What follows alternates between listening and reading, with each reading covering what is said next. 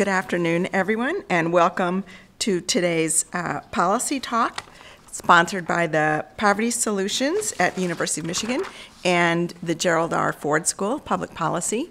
I'm Sandra Danziger. I'm a professor emerita of public policy and social work, and I'm pleased and honored to introduce once again to the U of M campus Olivia Golden, Executive Director of the almost 50-year-old Center for Law and Social Policy, one of the leading nonpartisan anti-poverty organizations in Washington, D.C. CLASP advocates for practical and bold policy solutions for low-income people, including solutions that aim to tear down systemic barriers affecting people of color and immigrants.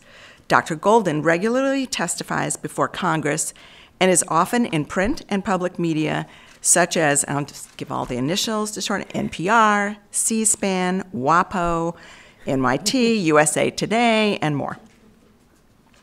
Olivia was formerly an Assistant Secretary for Children and Families at the U.S. Department of Health and Human Services, and she also led the District of Columbia's Child and Family Services Agency for a critical 3-year period, after which she wrote one of her books, Reforming Child Welfare.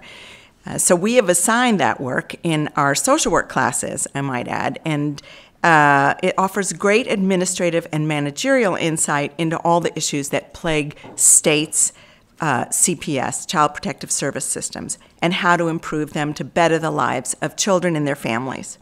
She has held several other leadership positions in social policy throughout her career, including in the U.S.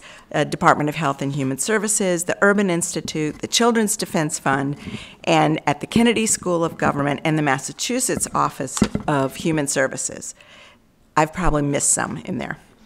She has an MPP, a PhD, and a BA from Harvard.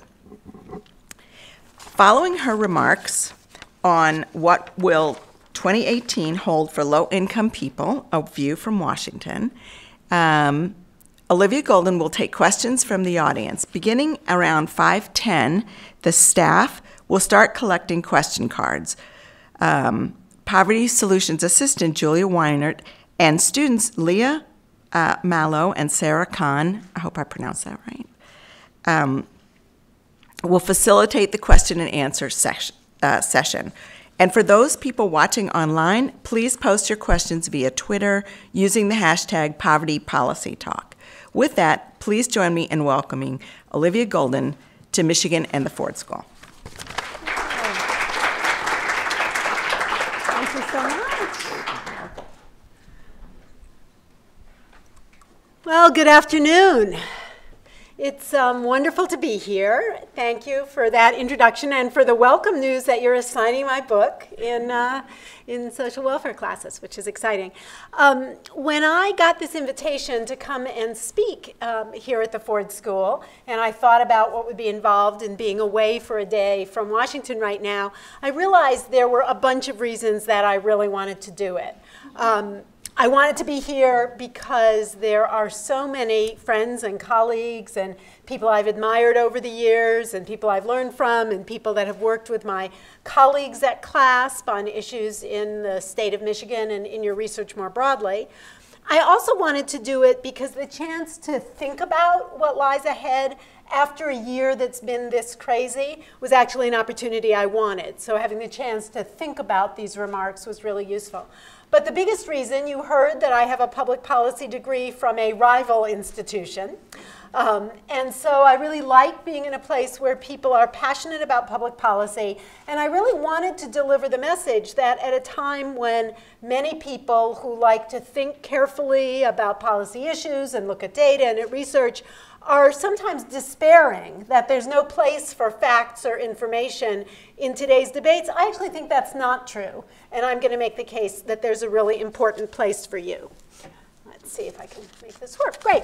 So what I want to do today is make our way to 2018 by way of a very quick look back at the biggest threats from 2017, stepping back a bit to talk in the big picture about who's poor in the United States and what are the policy issues we should think about, learn from particularly one big success in 2017, and then at the end turn to 2018 and say where we're going. So what I want to start with in talking about 2017 is I want to tell you about a child and the impact that these last months have already had.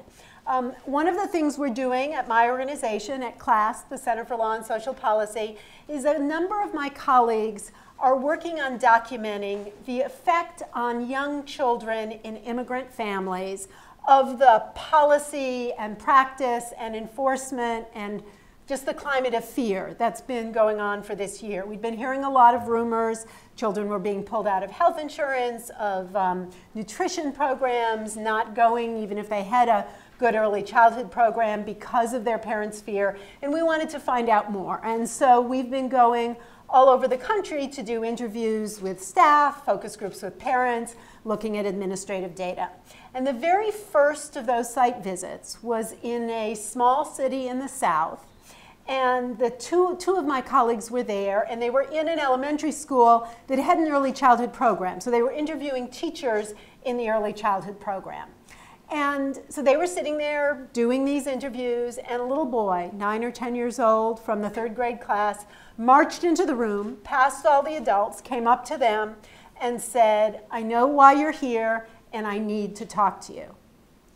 And they were a little bit taken aback. I mean, they hadn't gotten parent permission slips, they hadn't thought about talking to children, but when a child feels so strongly that he needs to talk to you, that he's courageous enough to go through a room with all these adults, you want to honor that. And so they rearranged their plans, they got the parent permission slips, and the next day they talked to him and to several of his friends who were all from immigrant families.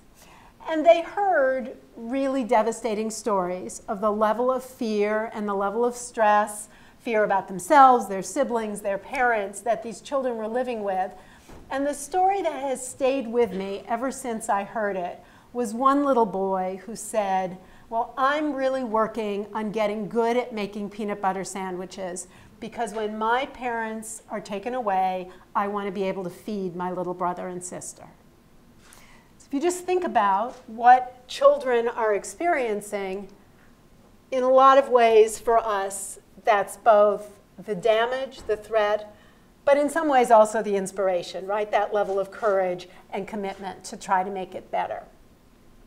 So, well, our framing of this year, sort of the way we thought it would play out back a year ago when we started to think about it, is kind of captured here. Before I plunge into what it is, I just want to say 2 more words about who CLASP is, because that'll help you understand how we think about these issues. We are, as Sandy said, a nonpartisan nonprofit with the mission of anti-poverty advocacy, both reducing poverty, improving the lives of low-income people, enabling people to have opportunity, economic mobility, stabilize their lives. And we've also, in the past several years, gotten much more focused on the racial equity part of that mission. That is, you can't be about ending or reducing poverty if you're not thinking about the barriers people face because of race, because of ethnicity, because of immigration status, and thinking about how to tear those down. We work at the local, state, and federal levels, so we're interested in all levels, and we advocate both inside, that is, we give good ideas to public officials who want to do things that are good, and outside. We work with legislative officials, we work with advocates, and we try to call out and explain the consequences of actions publicly, as with that report. So we're bringing a low-income lens to this. So what we said at the beginning of the year, looking at the president and the congressional leadership, was that we expected that the threats to low-income people in 2017 would be greater than at any time in our 50-year history. And that's because of the intersection of 3 different kinds of threats. The threats to the whole structure of the core federal programs that help low-income and modest-income Americans, starting, of course, with Medicaid and the Affordable Care Act, but threats to food assistance, threats to Pell Grants that help low-income students go to school, to the whole range of federal supports, and also to basic federal enforcement activities like basic labor standards enforcement. So that's threat number 1. Threat number 2 is the threats to immigrants and their families that we've seen and that are so vivid in that story. And number 3, threats to the safety and economic security of people of color. And there's obviously a big range of those. The area where CLASP has been most involved has been around access to employment and higher education, and threats that come out of the Attorney General's reversal of what was a bipartisan movement towards reforming the criminal justice system. So those are kind of the big areas of threats.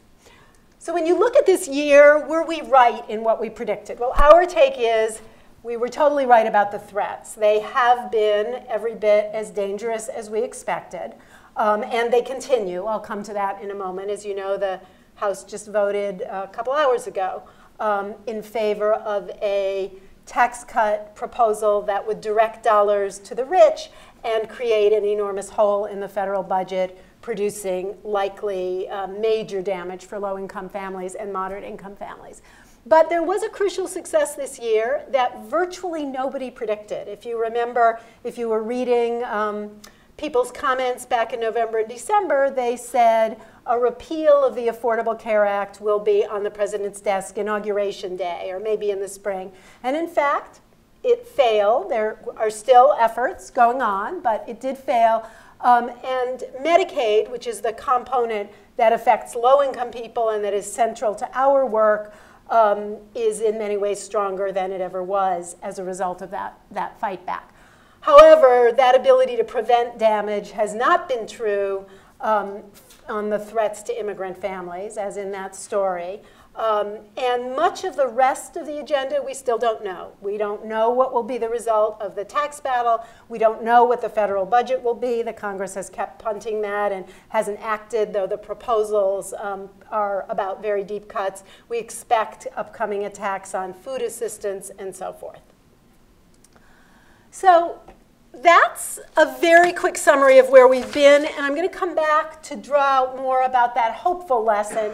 But first, I want to take you to some data and perspectives on who's poor in the United States and what that means for what our agenda should look like, so we can work from that to where we might be able to go.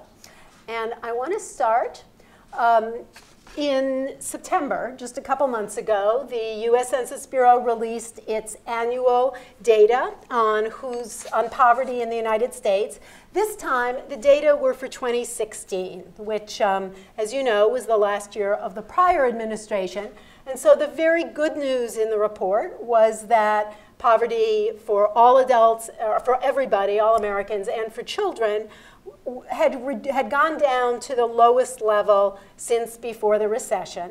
And the data also showed a couple of reasons, both the effectiveness of public safety net programs and improvements in the economy. But the bad news is that those are the very things that are currently under attack, raising big risks of going backwards. I'm going to come back to the other points. But just a few points on the evidence in that report about the public safety net. On the left, you have the effectiveness of a couple of key programs. SNAP is the acronym for the Nutrition Assistance Program that used to be called food stamps.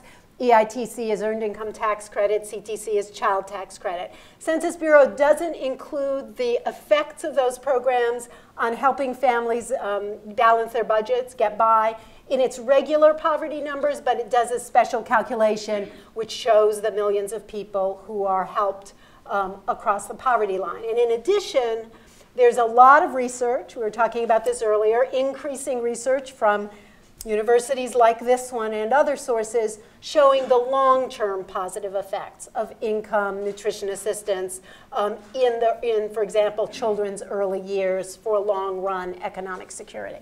The other column shows what that report says about health insurance, which is that we've had an extraordinary success in the past few years. We've reduced uninsurance to the lowest it's ever been.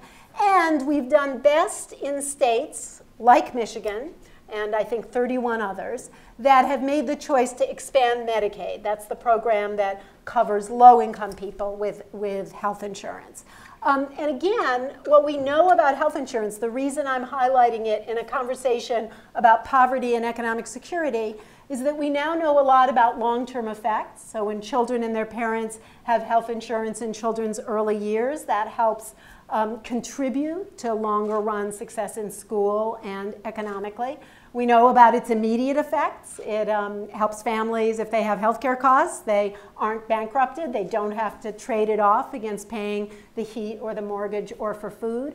And it also helps, and there's new evidence on this, or increasing evidence, in enabling parents to work more steadily, which is, of course, a common sense point, right? You would expect that if you get treatment for health and mental health issues that you can increase your hours of work. And states that have expanded Medicaid have seen that effect.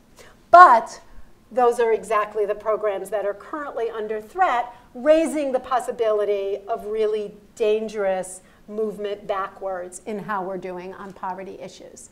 So now I want to talk a little bit about the WHO. And the headline, I think, about Who's Poor is that even in this somewhat better year, children, and you'll see in a moment, young adults, are the poorest Americans. And so if you think about what we know from the research about the impact of child poverty, it's a frightening thing that children, and in particular children of color, you see that even in this good year, the share of black children experiencing poverty is almost a third. It's been as high as 40%. And I think the key fact to know, which I'm going to come back to, is that the large majority of those children, 2/3, 70%, depending on the year, live in families with a worker. So it's really important to understand that poverty today is not about primarily people who never work. It's about people where a worker's wages are too low, hours are too low, work in the low-wage labor market is intermittent. They can't work steadily enough. They have health or childcare needs or other caregiving needs that prevent steady work. So this is just young adults who are, as you see, about 1 in 6 young adults, 18 to 24, is poor. The number there for young parents is young adult parents. That's not teens. That's 18 to 24. Even if you go up to 29, you still get a number of something like 22%. That's of all people of that age who are parents. And so what's frightening about that for me is it says that we're in an economy where for many young adults, even waiting to have children till a time that traditionally would be extremely prudent, is not enough to enable you to have a secure life economically and raise your child. This is just a visual for the point I made earlier about how states that did expand Medicaid, including Michigan, in the white there, have a very low uninsurance rate compared to states that did not. So it's about state policy choices as well as federal making a difference. And finally, I said to you a moment ago that the important thing to remember when you think about poverty today is the role of low-wage work. And that's an issue we find ourselves talking about a lot, whether to members of Congress or journalists or the public or people in states, because there are such deep stereotypes going the other way. And so one of the things we try to explain to people a lot is what low-wage work is like. And this census report, one of the facts people find really helpful is how many people are working, quote, involuntary part-time. What that means is you'd like to be working more hours than you're given. So a big issue in retail, in restaurants, in many industries is people who would like to be able to work more hours than the shift they're allowed to work, and that's particularly an issue for people of color, for young workers. So actually, I'm going to go back for one more thing. So if you think about all of this about who's poor, one of the things that we think about at class, we're proud of being a no silver bullet organization, meaning we don't actually believe there's a single solution that would end poverty or sharply reduce poverty. Because we think that if you look at who's poor and why, you come up with a number of strategies that are really important. It's really important for people to be able to eat and have health care and live stable lives and raise their children, so the basic core safety net programs, protecting those and filling the gaps really matters. Good jobs really matter. So strategies that improve the quality of jobs so they're more stable and pay better, and that increase the availability of those jobs, those really matter. So do strategies that help people move up. Right now, to move up, most people are going to need some kind of post-secondary credential. And so we do a lot on what does it take to make that affordable to low-income students, often adult students, and how do you enable people to move up. Childcare, clearly central, because you're talking about parents who are trying to work and nurture children. And finally, also, we think, and that's what I want to come to in the next slide, that you have to take aim directly at some of the issues that are facing families of immigrants, people of color, because if you don't take aim at those, at the accumulated effect of discrimination over the years and institutional biases, then you never actually accomplish your goal of reducing poverty. So in the last slide, I want to talk about a second reason why we think it's really important to focus in on people of color and immigrant families. It's not only about reducing poverty and low income, it's also about the future of the United States. Because if you think about who the generation, and this is not low income, who the generation of children and young adults is right now, look at the figures for the US as a whole. We're very close to half of children under 18 nationally are children of color. Just a few percentage points less for the generation that's a little bit older, young adults, 18 to 34. About a quarter of all children have an immigrant parent. So we don't have a successful future for ourselves in the United States if we don't ensure their success. Michigan is a little bit less diverse than the United States as a whole, but it still has about a third of children, about 30% of young adults, children of color, young adults of color. The other fact that I just want to note here, you may have a comment later on, is that Michigan is a state where the child population is shrinking because of an aging population.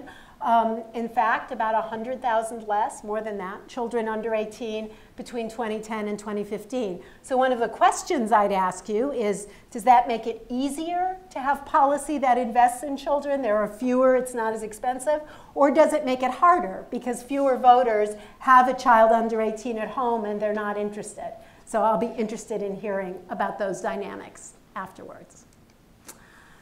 So that's a very quick run through what we see as the key policy framework and data. And now I want to go back to what we learned. And in particular, what we learned from what was in fact the unexpected success from my perspective for low-income people, which was preventing having Medicaid go away or be destroyed.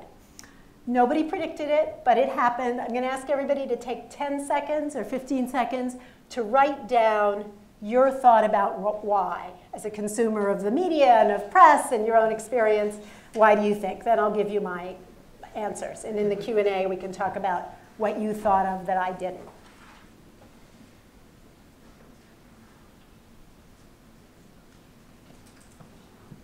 Okay, people have jotted down ideas.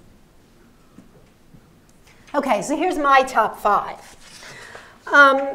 The first one, which I'm guessing most people have some version of on your own list, is that there was extraordinary pushback. My professional career started in the 70s, so I was alive, but not doing this work in the 1960s for the anti-war movement. Certainly in my professional lifetime, there's never been anything like the extraordinary level of public engagement around the Medicaid and ACA battle, including disabled people, people with disabled children, people with a range of healthcare stories, but also advocates, a wide range, and also what I mean by organized interests is everybody in the healthcare world opposed the repeal bills, right? The insurance companies, the hospitals, the doctors, the nurses, the American Cancer Society, everybody that had a stake in the system. So that was number 1. Number 2 is my encouraging note for all of you who are worried that you're devoting your lives to accurate information and nobody cares anymore. Data did matter. The Congressional Budget Office, you remember, did those estimates, which said 25 to 30 million people, depending on which proposal, would lose health insurance. And that actually was very widely taken up, paired with individual stories. And I actually think, by the way, that that's also a story about courage, about professionals, experts at the CBO, like their work for the congressional branch, but essentially civil servants, who were under great pressure, but who did their work the way they knew it was right to do it and had a big effect. Governors mattered, and I want to note particularly Republican governors in states that expanded Medicaid, of which you have one here. But one of the person who was most on our screen nationally was next door in Ohio, where both Governor Kasich spoke out, but also research and data compiled by the state of Ohio provided information that was quite credible about the effects of the Affordable Care Act, of the Medicaid expansion in particular, that it enabled people to get treatment for health and mental health conditions, that they were able to work more because of that treatment, and so forth. And that was really important. Finally, or two more, the fact that Medicaid expansion had been in effect for a couple years. So you were talking about taking away something that people had and that had changed their lives, I think was also important. I'm an optimist. I've always believed in the power of policy to change politics, not just the other way around. That is, if you do a really good policy and it works, people don't want it to go away. But I had believed that effect would have taken root a couple years earlier. It didn't. It was still, people were still campaigning against Obamacare and the Affordable Care Act. But once it was real, that's number 5, the dynamics turned out to be really different when there really was a realistic threat. There wasn't going to be a president who would veto it. So that would be my list. We can talk about it afterwards. And here's what I think those lessons mean for the future. The first is that sometimes, and we were talking about this at a lunch I had earlier, sometimes we, meaning advocates, meaning researchers, meaning journalists, meaning elected officials, have been shy about speaking out about the importance of programs like Medicaid that help low-income people get health care or nutrition or income. But it turned out that talking about it in the midst of a big fight really got a much broader understanding than ever. And the most recent piece of evidence, just a week ago, as you know, there were elections. The voters of Maine, by a 60-40 margin, passed a referendum calling on their state to expand Medicaid over the refusal of their governor. And Virginia, which is right next door to where I live in the district, in addition to voting on the governor and coming close at least to overturning control of the legislature, voters in exit polls said that health was their single most important issue. Health, Virginia is a state that has not expanded Medicaid because of the opposition of the legislature, so identifying that issue and voting against a large number of incumbents sent a really interesting message about its importance. Number 2 is the huge lesson of the year for all of us who advocate, which was that nobody can do it alone and you have to build coalitions. What that meant for my organization, for CLASP, so we're not on anybody's list of, you know, the 10 biggest health powerhouses in Washington, right? That's not what we do. We're about low-income people. We know something about Medicaid, but we're not, above all, a health organization. But it turned out there was a really important role for us in bringing other people into the battle. So we did a lot of work with children's advocates to say it matters to children if their parents have health insurance. We did joint op-eds with children's organizations that got coverage in state media in states where it was important for senators to be reading their home state papers. We also work a lot with higher education because we care so much about access for low-income people to higher education.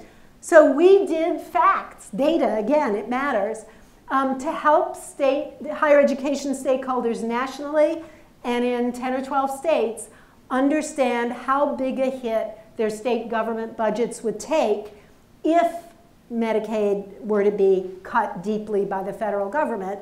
And that in turn, we showed them what that could potentially mean for higher education budgets in the states. And that really got people into the fight in a highly effective way. So that's really the next one. If you're going to build coalitions, part of what you have to do is explain the connections. And finally, my message that I keep coming back to, don't despair. The work you're devoting your lives to in this room about facts does matter.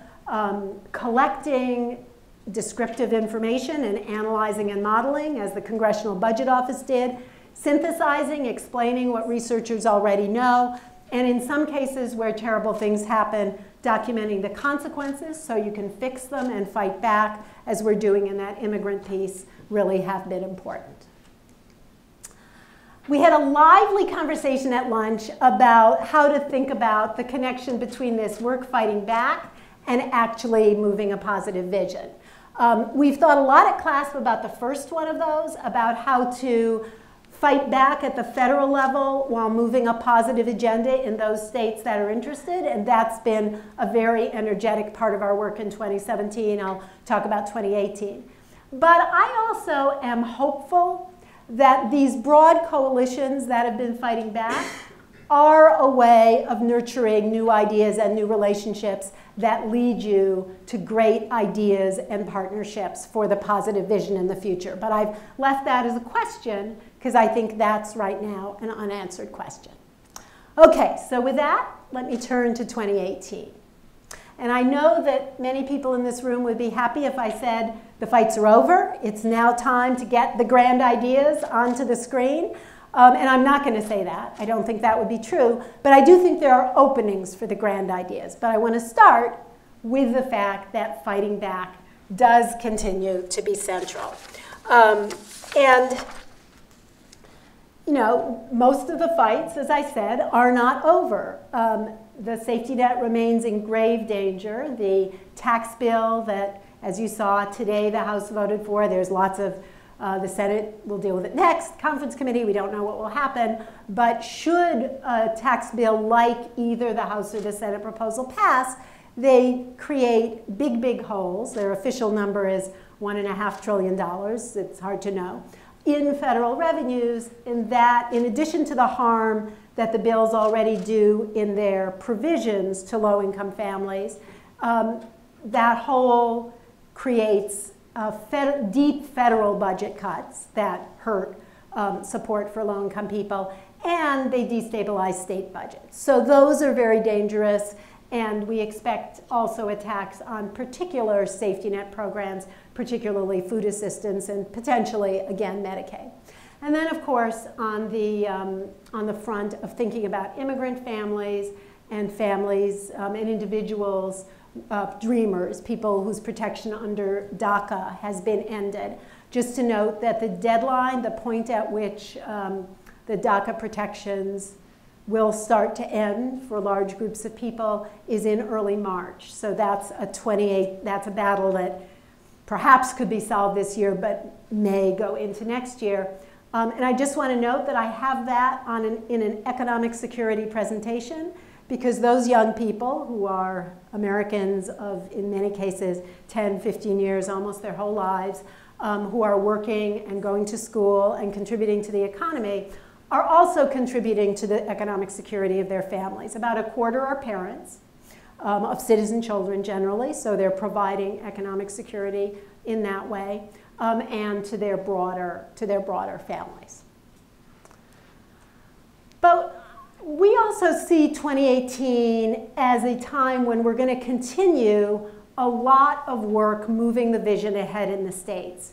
And in 2017, we actually had far more interest from states than we expected. We thought with all the uncertainty and the potential federal budget cuts, we wouldn't get as much interest, but in part because Medicaid wasn't cut in the course of 2017. People weren't dealing with enormous holes in their state budgets. There was a lot of interest in moving the agenda forward. And I've highlighted a few areas in that broad agenda that I talked to you about where I think there are particularly exciting things going on in the states. I'll be interested in your thoughts about Michigan. Low-wage jobs. So there's been a very big movement associated with the fight for 15 on the minimum wage front, but going broader than that, to change the conditions of low-wage work in states and actually counties and cities. So paid family and medical leave, 3 states have had it over a longer period. That just got doubled. 3 more are implementing now, and another 3 have it on the screen for 2018. Paid sick days, there's been quite something like 40 jurisdictions nationally, of which most are in the past 2 or 3 years. Many of them are cities, but the state of Arizona, an example of a state that's not, that's a complicated state politically, passed a paid sick days referendum in 2016. And then fair scheduling. We talked about some of the issues there about people getting enough hours. Post-secondary education and training, figuring out how to finance that for low-income students, providing aid that goes beyond what the federal government does under Pell Grants, is of real interest in a lot of states, sometimes motivated by understanding that they really, the students they have are low income, and really the state needs people who have a post-secondary credential. We have also been working a lot with states on how to build employment and education pathways into criminal justice reform strategies. So both on the front end to help divert people from the criminal justice system while people are incarcerated, make the education serious and seriously able to lead to higher education credentials and work afterwards. And again, the states that are interested in that are quite diverse. We've just done policy briefs on California and your neighbor Ohio, Indiana. Ohio is the one coming up next. So for a number of states, budget reasons are a motivation for trying to prevent recidivism and ensure that people get jobs. Health and mental health treatment, I want to highlight this because now that Medicaid is secure, that means that in those states that have expanded to reach everybody who's low income, they now have health insurance that can cover treatment in all these areas. And so some things that we all think about as intractable, how are we ever going to reach mothers with depression who are low income, who are raising young kids, it's bad for them and for their kids.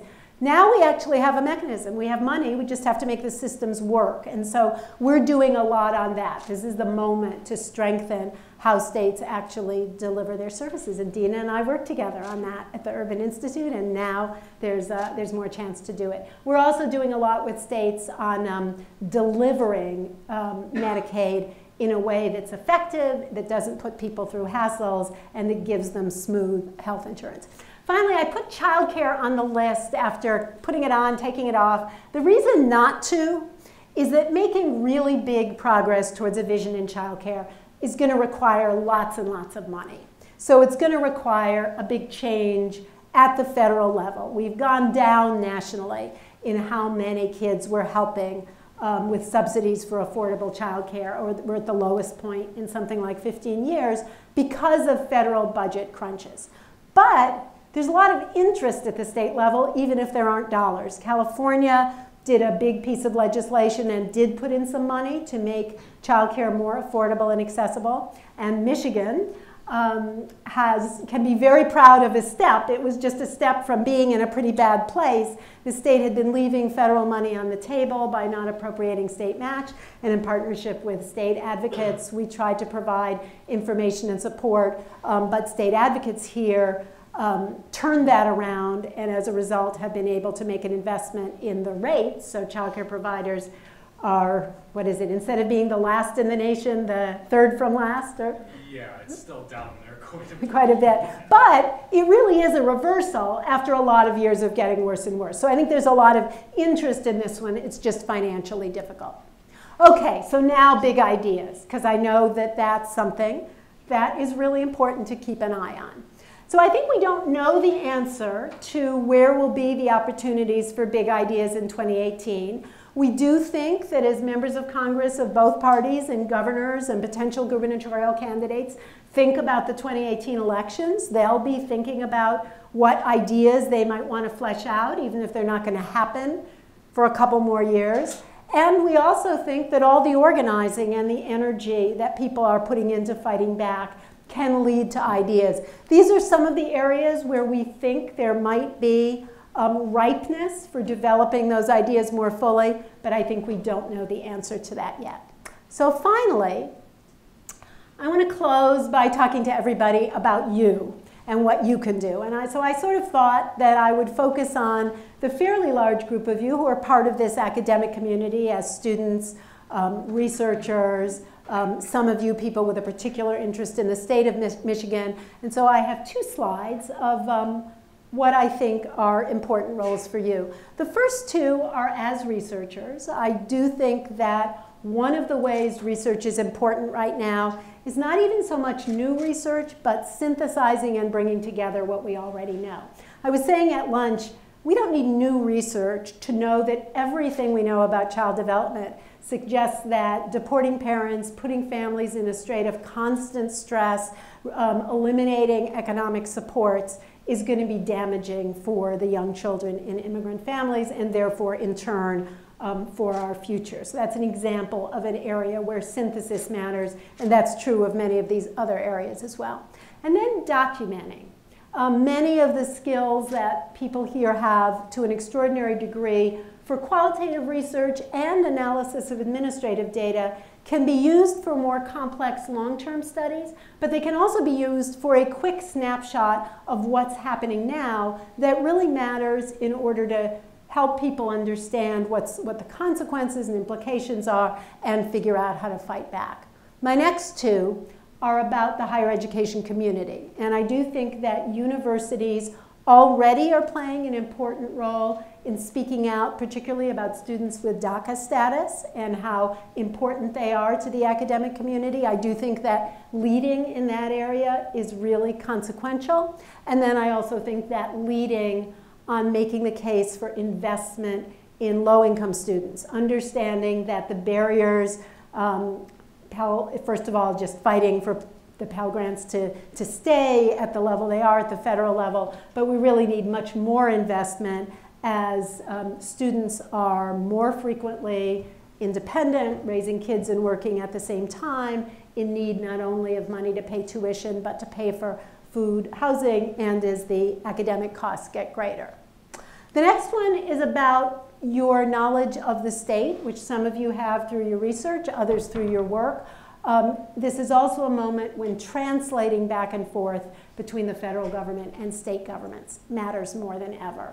The implications of federal actions, not just for families, but for state budgets, is part of what builds coalitions. Because otherwise people say, oh, I work on K through 12 education, it doesn't matter to me if X goes away. But actually it does, not only because a child in school, it will matter to them if they can't get health care, but also because if you destabilize state budgets by taking away the federal investment, you endanger the state's ability to make those investments.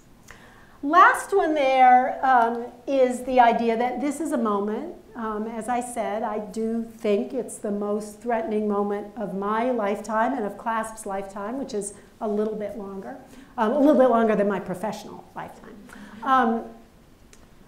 So it is a time when many people are feeling an urge to get personally involved, either politically. CLASP is a nonpartisan organization, but certainly we talk a lot to people who in their private time are choosing to get involved. But there's also lots of policy organizing that's not around partisan issues. And I will say from personal experience that when I was getting my PhD living in Cambridge, Massachusetts, was when I first discovered political organizing, because it was a great balance for the isolation of writing a PhD dissertation during the day, just me and then a typewriter, now a computer. So it was the great time to spend my evenings organizing volunteers in the chaos of a campaign office. So I recommend that to any of you who are looking for a cure to feeling isolated while you write. But I guess I want to close, whatever you decide, however you think about it, I want to close sort of where I began, with a family. And this is with somebody who I got to know several years ago. And who I've worried about a lot in this past year. Her name was Diana. She was the lead home care worker for my father-in-law during his last illness. And to me, she's an example of who we should be thinking about as the face of poverty in America. She had a 4-year-old. She had taken in her brother's and his girlfriend's baby, because she could give, that she was more established than they were. She was working very hard but very erratically. She didn't have benefits. The structure of her home care work meant that she would work all the time when somebody needed her, but sadly, doing the kind of work she did, people would die, and there would be this period when she might have no work for a period of time. When I knew her, she was benefiting from the fact that her state provided a lot of help with childcare, so she was able to have her 4-year-old in a pre-K program. It mattered a lot to her. I don't know if she was getting help with nutrition assistance, but my guess would be that she must have been. And she was desperate, well, not desperate, because she loved what she did, but she really wanted to move up. She was extraordinarily talented, and so she was trying to figure out a way to get the next kind of credentials in higher education that she needed to move up. And she was always writing away for some internet program, and I would sit there worrying, is this real? Is it legitimate? Is it going to get her where she needs to go? But she was constantly busy. So I've thought a lot about her this past year. I've thought about her because each of the threats, when your life is that much on the edge, something went away from the package of what's keeping her going. That would have been desperately destabilizing. I've thought about her because she was both black and an immigrant, so I've wondered about fear and how she's doing and how her family's doing. But most of all, I've thought about her because to me, she represents the fact that making a difference to people right now who are poor, who are low income, is not just about their well-being, and it's not even just about fairness and decency. It's also about what's good for all the rest of us and our country, right? She had these extraordinary skills that already made an enormous difference to my father-in-law's last year of life. And she and her children had the potential to contribute incredibly more. And so if we, as a country, go backwards, fail to go forwards on our ability to make a secure future for people like Diana, we're really not only doing them damage and being acting in a way that's cruel, but also doing deep, deep damage to our own future as Americans. Let me stop there.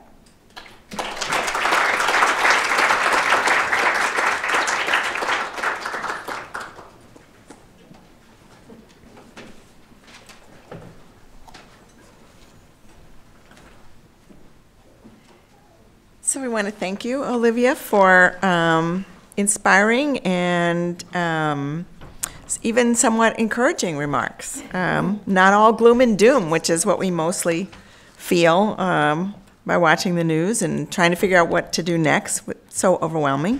And we're going to shift to the Q&A portion of, and though I have the honor of jumping the queue and maybe asking a first question, right. And it's hard to know kind of for me where to kind of dive into all of this because I'm very excited about so many of the things that you've said. But I wonder if you could just take a moment, and one thing that's not on your agenda, and maybe you could give us some ideas about why and where it might be going, is affordable housing, which is, you know, such a big issue. It doesn't seem like it's on the federal agenda right now, but that was, if I had to add one thing to your list, I would, you know, that seems like that's getting really, really difficult for people. So I agree with you, and the reason housing isn't on the list is kind of a parochial one, which is that it's an area where we partner and support other people, but we don't have our own expertise. And so I think of it in the big picture as somewhat like childcare, in that it's an incredible burden for families. It's a burden for families that don't have help. So those that do have that burden, it's enormous. And this is maybe a little bit technical, but the federal dollars are capped. So in childcare, we reach, it's actually now worse than 1 in 6, 1 in 7 or so eligible kids. In housing, it's maybe slightly better than that, but it's similar. We reach a very small share of people who can't afford to housing to live in. So I do think that it requires, in the big picture, it requires shifting understanding of federal investments, and it does require dollars. I mean, and I'm not expert on this, but I also think that some of the recent work, like Evicted, the terrific book that again shows the power of researchers making a point, also suggests other strategies which may not solve some of the underlying dollar issues, but help you think about what creates crisis and turnover in low-income families' lives. And so those seem to me to be powerful strategies as well.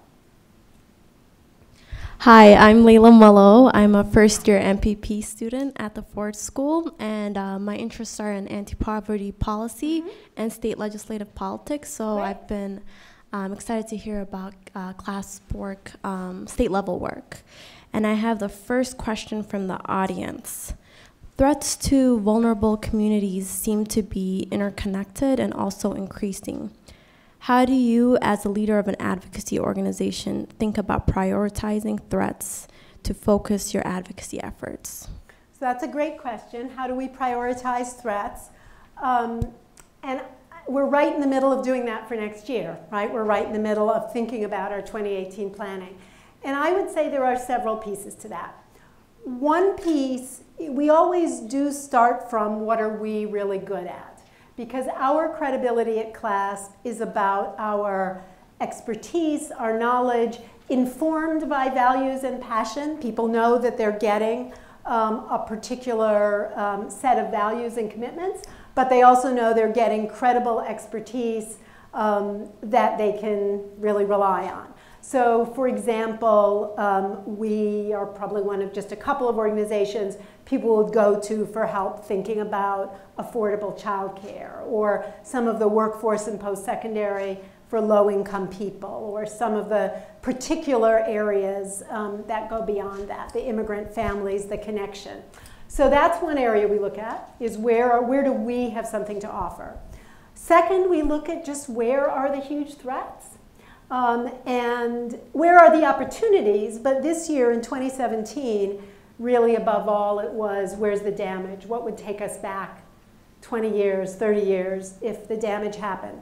And so we actually got more bold this year in going to the edges of where we're expert and saying, you know, this isn't right in the middle of where we're expert, but if we don't do this, who will? So two examples. One is, as I say, we ended up far more active on the fight against repealing the health law and Medicaid than we might have expected at the beginning, because our colleagues who are health experts kept saying to us, please write this, please reach out to these groups. You know, you have networks that are valuable and we need you. We also, on the immigrant families front, created a co-chaired coalition with the National Immigration Law Center, who are our colleagues we work with a lot. We sort of said to each other, the groups that work on nutrition and health and anti-poverty agendas don't necessarily know the immigrant rights organizations. So we need to be working together to counter these threats. And just one other example quickly, we had been working, for the last 2 or 3 years, we'd been really thinking about how does our expertise help in criminal justice reform. Our racial equity values had gotten us to thinking we really can't tear down the barriers to economic success unless we think about how the criminal justice system has affected people of color. But we thought, you know, there's a lot of groups that have been doing this for 20 years. What do we contribute? We went and asked them, and it turned out they really wanted the employment and education expertise. So we've pushed ourselves because of the scope of demand this year, but we're always balancing where are the opportunities, where are the risks, and where do we have expertise. Okay, so my name is Sarah. I'm a senior in studying public policy at Ford. My interests are in employment policy and policies that reduce poverty. So our next question is, given the resistance to expanding social safety net programs, what is your view on using the tax system as a vehicle for reducing poverty? For example, expanding the EITC and CTC. So I guess a couple of answers to that. This minute, the important thing is that what's being talked about on the tax side is so damaging that little improvements in those programs wouldn't balance how damaging the overall bill is. In fact, it doesn't have improvements that affect low-income people. It has damage to low-income people. About 1 million children in immigrant families would be taken off the child tax credit, for example, by the proposal.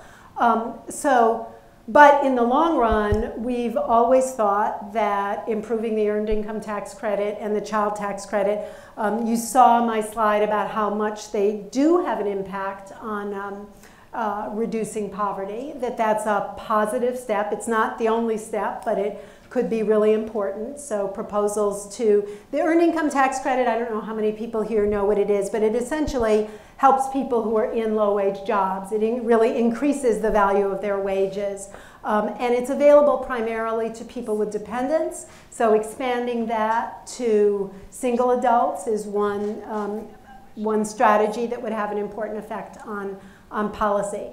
I think the big challenge in the tax system, or one of the challenges, is that we need, given who the next generation of Americans is, we need to make sure that those strategies don't leave out immigrant and mixed status families. And that's kind of, in the past, sometimes been a challenge of those discussions.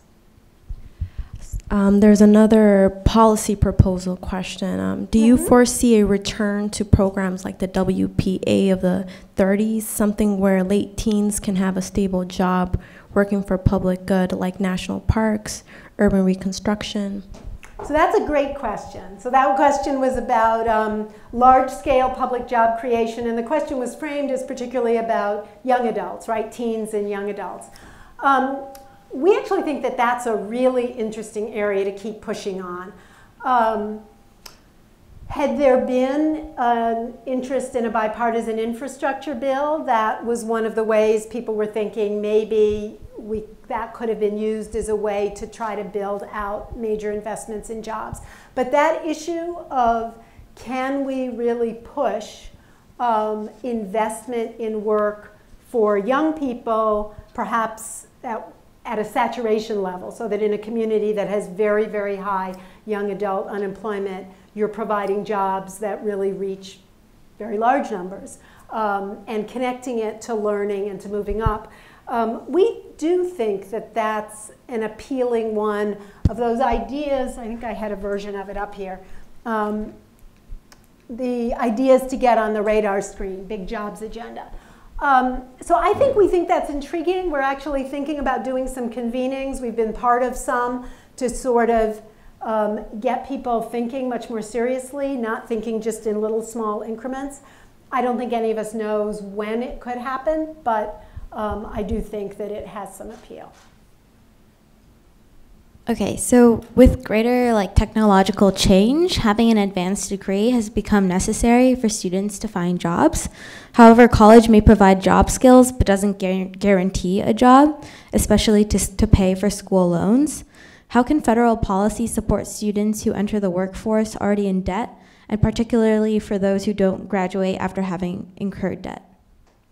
So let me start with so our focus is particularly on lower income students and including adults who go back to school as well as young people. So we've focused a lot on the chunk of people who don't have a college credential. They may have some courses, but they haven't gotten a community college credential that would be useful to them in getting a job. So there's a huge issue before you even get to people who finish a four-year school. There's an enormous issue for people who aren't able, for affordability reasons, to finish a post-secondary credential of some kind. And I just want to say that for most of them, the issue isn't debt. The issue is that even if community college tuition isn't much, you're trying to pay for your own food and housing, you may be raising kids, you're probably contributing to your parents and your extended family. And so being able, so what people do is they work too many hours and therefore don't complete. And that's an enormous issue that we are trying a lot to focus on. I think what you've highlighted is that even for people who are able to complete a 4-year program, there's affordability issues there too.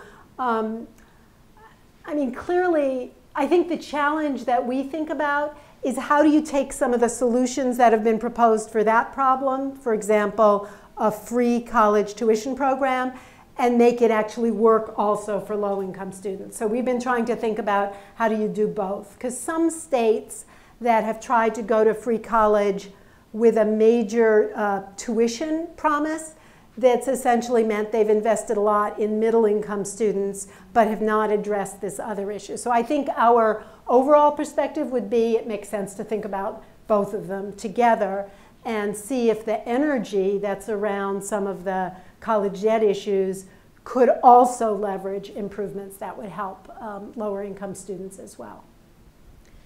In light of the threats that you mentioned to low-income people at the federal level, how have states and localities responded? What about the philanthropic community foundations? Have they been doing a good job in filling in the gaps? So the question was about how states and localities have responded as well as community foundations? Correct. Great.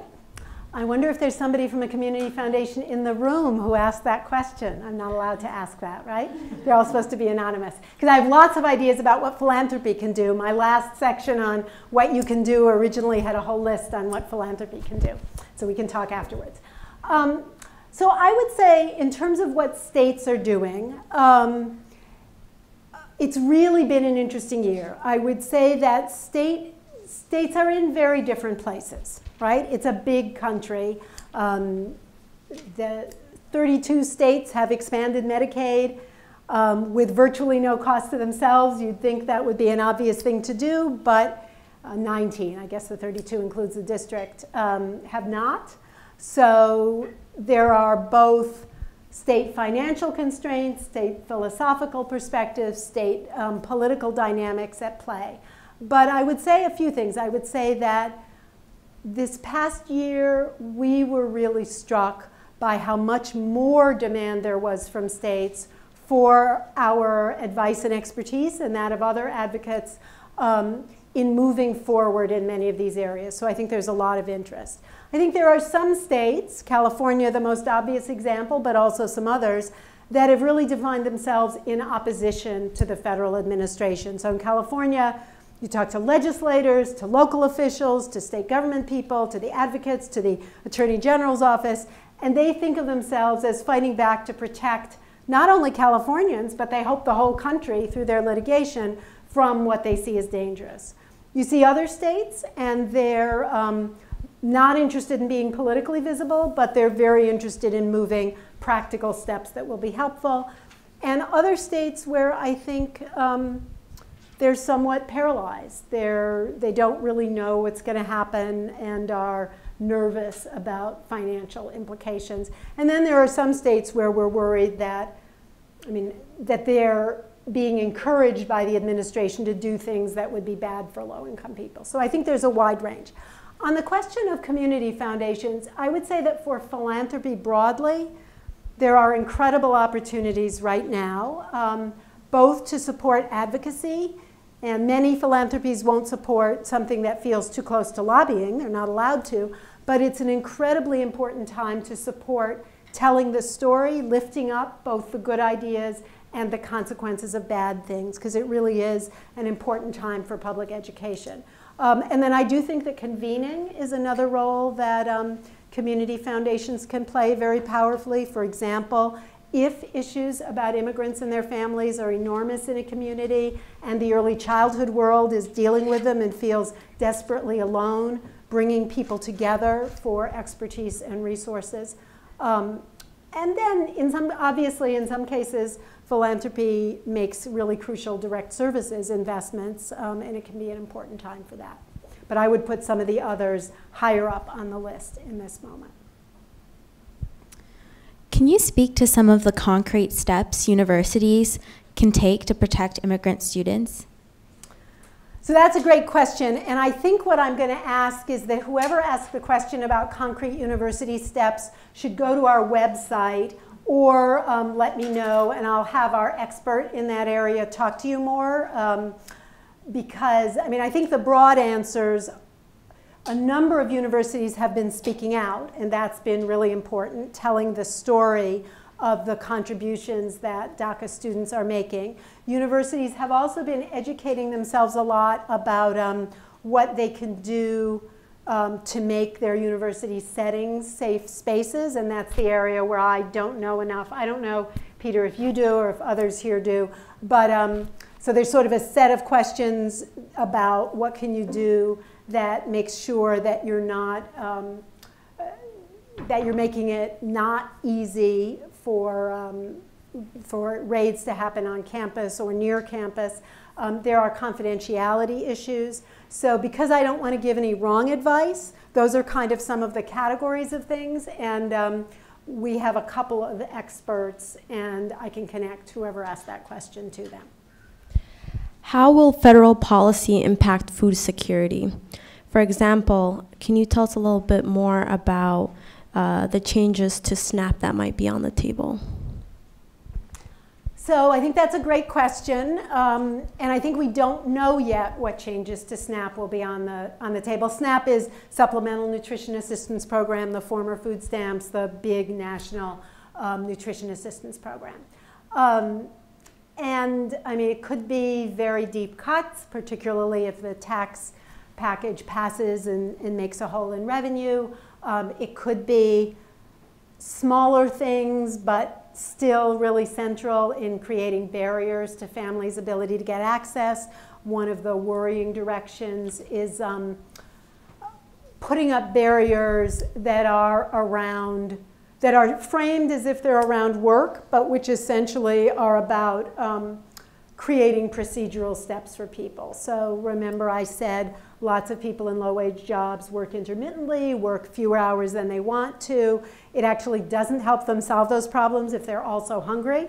Provisions that say, you know, you have to be doing all these things and working 40 hours before you get assistance, or that add rules are a challenge. There may be provisions that would give states more flexibility to try to reduce the number of people receiving food assistance. So I think there are a lot of possibilities, and they may be driven by the question of how much pressure there is to cut dollars out of the program. On the other side, we were talking about this at lunch, I think there are lots of reasons to believe that there are many powerful voices who can tell the story of how important nutrition assistance is. I was saying that I was at a large meeting, a gala actually, where a woman who actually is in an editorial role at Fox News talked about the importance of her family's receipt of food stamps when she was a teenager. And I think her mother was a single parent.